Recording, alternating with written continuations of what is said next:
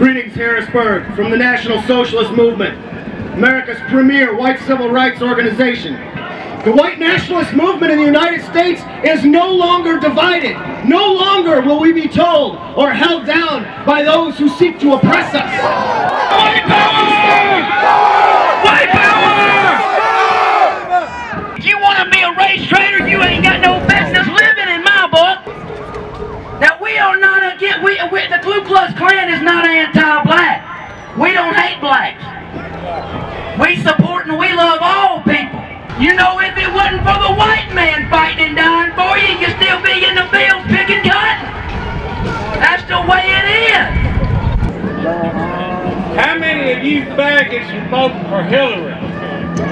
Well, let me tell you a little bit about Hillary.